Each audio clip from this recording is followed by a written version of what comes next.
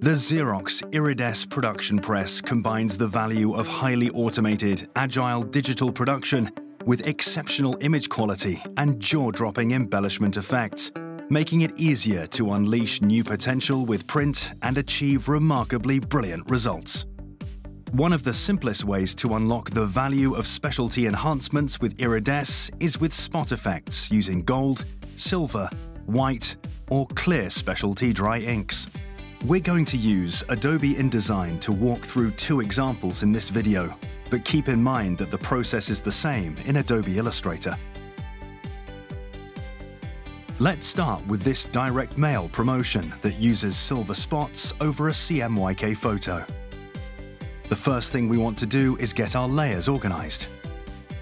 We'll start by creating a base CMYK layer, then adding a silver layer above it, since we want the specialty effects to print over our photo. This layer organization mimics the way the inks are applied in the press. Notice we've capitalized the layer name. That's a good habit to get into. Now let's create our silver spot color.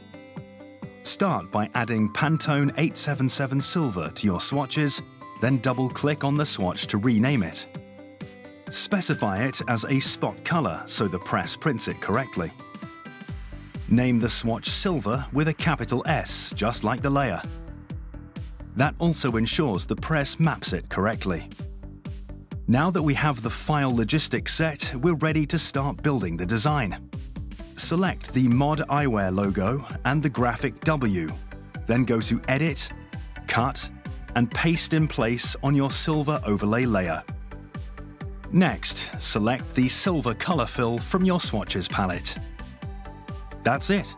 An easy-to-create, eye-catching specialty enhancement done in about a minute. Now, let's look at another simple spot technique that gets a big wow. This design is done in a new file, but uses the same layer and spot color setup logistics that we have just reviewed. The big differences are ink color and fill.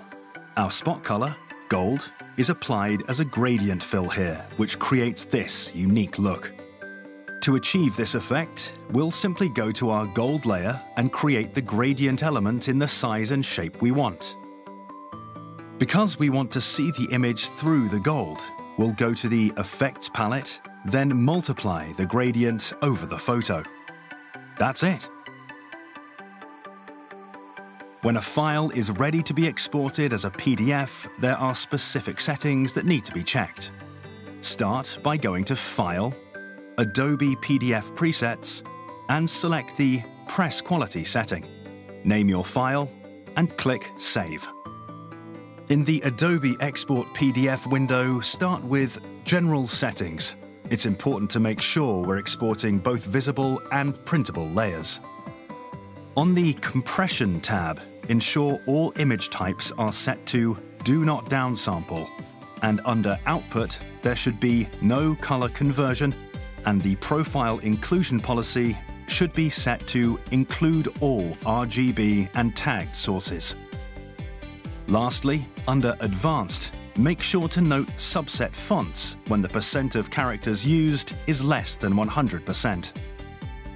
Then click Export PDF. Remember, these same techniques can be used with all the Iridesse specialty dry inks, giving you nearly limitless design flexibility. Be sure to review the Iridesse design and file preparation guide for more ideas, tips, and detailed instructions on how to use the Xerox Iridesse production press to unleash more high-value wow per page for all your digital jobs. Now that's brilliant. Visit Xerox.com to learn more.